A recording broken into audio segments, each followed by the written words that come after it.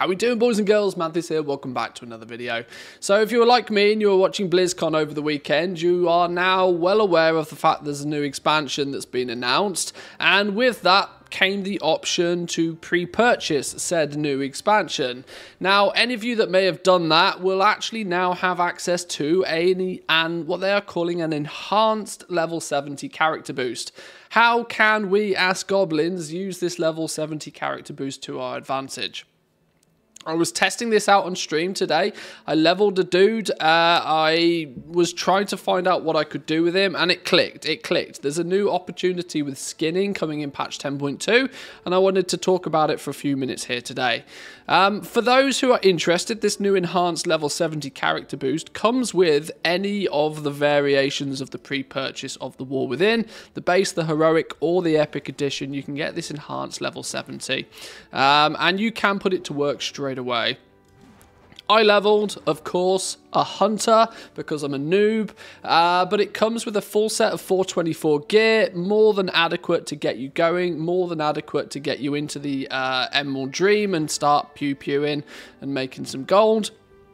I very quickly picked up skinning. If you're in Valdrakken, the skinning trainer is just down to in the crafting quarter, the artisans market.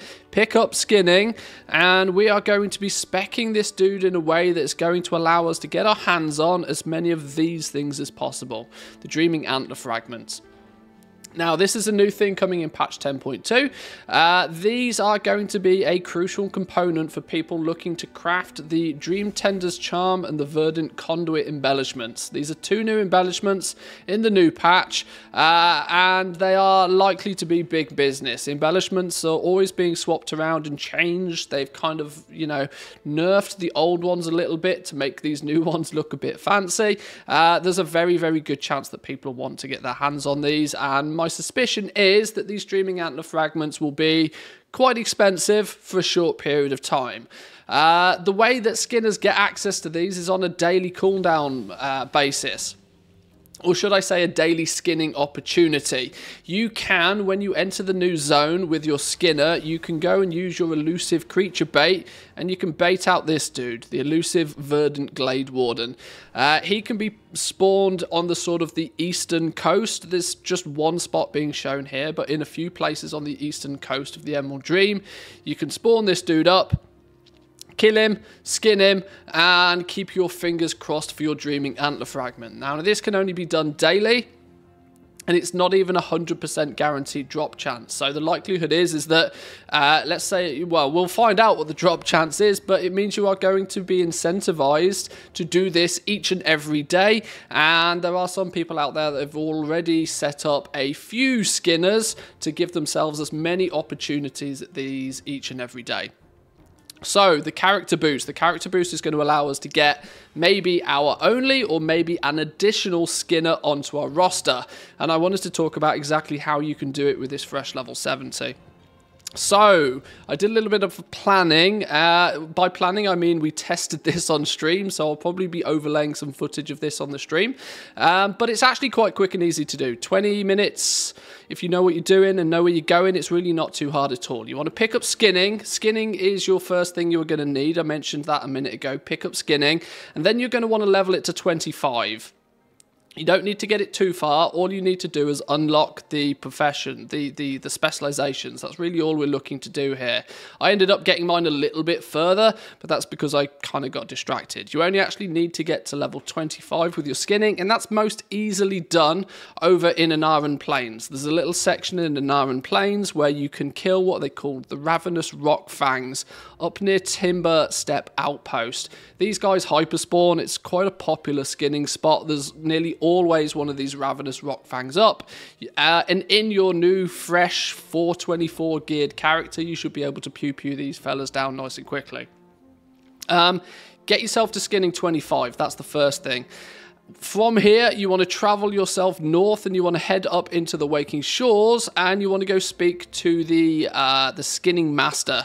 He sits on a little rock on the eastern point of the map. The coordinates for this are 7369. Just purely by talking to this guy, he gives you 10 knowledge points, which will also give you 50 artisan's metal. We're going to be saving some of this artisan's metal for in a minute, so don't go spending it on anything in the meantime. As we're in the Waking Shores, the next smart thing to do is jump down to the Ruby Life Pools. At the Ruby Life Pools, there is a NPC by the name of Hephaestus. This is the NPC that starts some crafting quests, and those crafting quests, if you've never done them before, is a very short little quest chain, which the process of that is going to give you 3 dragon shards of knowledge. If you'd already done this on another character way earlier in the expansion, you should see a big red piece of text that allows you to skip this. There's absolutely no harm in taking the skip. It will give you the 3 dragon shards of knowledge that we're after, and it will give you them straight away. From there, you want to travel down to Fork River Crossing. This is in the Anaran Plains. This is to the southern part of the Anaran Plains. We're going here because we want to pick up a couple of quests. We want to complete Miguel's quest primarily, and you can also, whilst you're here, pick up Asley's quest. The Miguel's quest and Asley quests will give you a combined a single dragon shard, and the reason we do Asley's quests is because it does give us an extra 25 artisan's metal nice and quickly. These are for completing the targeted ads and the customer satisfaction quests. By this point, you should have yourself 4 dragon shards of knowledge in your bags, and this is where we need to convert these. So to convert these, you want to head to the Bloodhoof Outpost, or just slightly north to that, to be fair, into the cave. This is the cave to where you can exchange your dragon shards of knowledge into artisan's metal and into knowledge points. If you do this, you'll get an extra 200 200 artisan's metal, and you'll get 4 additional knowledge points. The last step, the last part on our travels is to zoom ourselves down into the Zaralet Cavern. If you go into Loam and you speak to the Quartermaster in Loam, you will be able to pick up, for the cheap price of 300 Dragonale supplies, the Knowledge Book. This is a knowledge book that's going to give you 10 extra skinning knowledge points, and along with that, yet another 50 artisan's metal. So as a quick total, from this point you should have yourself 24 knowledge points already, and you should also have 325 artisan's metal in your bags. With that done, you can head back to Valdrakken. You now technically have everything you need to get the remaining knowledge points. If you come to Rabul in Valdrakken, you can speak to this guy and he'll actually sell you some skinning books. For the grand total of 250 artisan's metal, actually less than this because you do get refunded some artisan's metal in the first place, but you can buy the first 2 skinning books, and each one of these skinning books is going to give you another 15 knowledge points. So those of you out there that are good at maths will realize that now you have a grand total of 54 skinning points, a little bit over what we actually need, but 50 is the baseline that we need to get this up and running. I trade it all. Where do we spend those 50 points? Those 50 points are spent in the Bait Crafter tree. We need 10 points in Bait Crafter, and we need 40 points in Mastery. That will get you up and running and ready to be able... the big ticket here is this node. Your skill at using bait has reached its peak. Your elusive creature bait can now draw in rare creatures at specific locations who can be skinned for a chance at their best rewards.